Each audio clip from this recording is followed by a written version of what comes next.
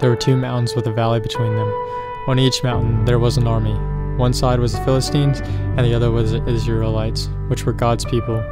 A massive soldier walked out of the Philistines' army whose height exceeded 9 feet. His name was Goliath.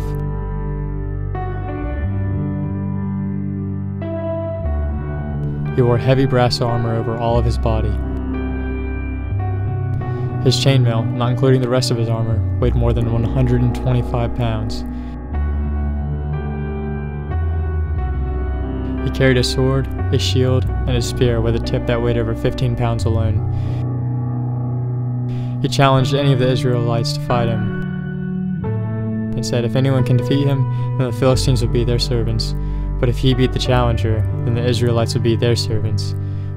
Because of Goliath's massive strength and size, all of the Israelite soldiers were terrified and no one fought him. Goliath went out into the valley 40 different days with the same challenge, but there were no challengers. Jesse, who was David's dad, had David tending to the sheep during the battle, but he asked him to bring food to 3 of his older brothers that were fighting in the army. David was the youngest and smallest of the 7 brothers, but he was faithful to his dad and to God. The next morning, David left the sheep with someone watching and headed to his brothers. David left the carriage with someone else to watch it and took the food to his brothers. When he got there, the armies were fighting. Then Goliath came out, and the Israelites ran back to their mountain.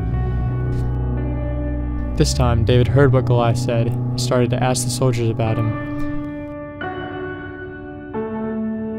The soldiers told him that King Saul would give the man great riches, his daughter's hand in marriage, and will let the father of the soldier who slew Goliath live free in Israel.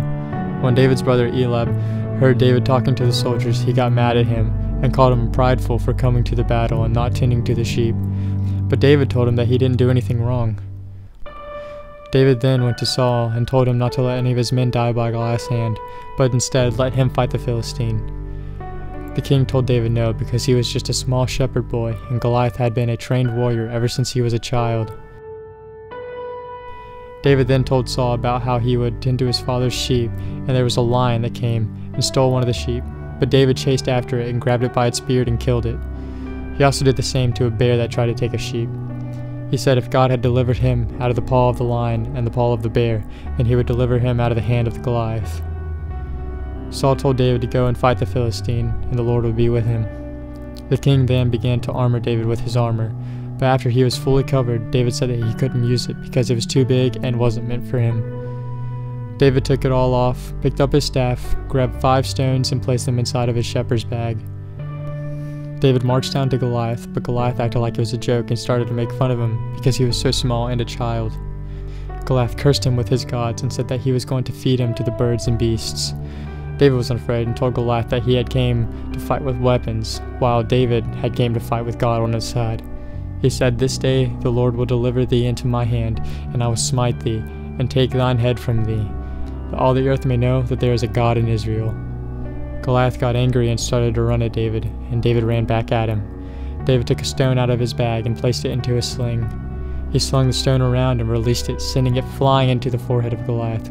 The stone sunk into Goliath's head, and he fell down onto his face. David stood on top of his body and pulled out Goliath's sword.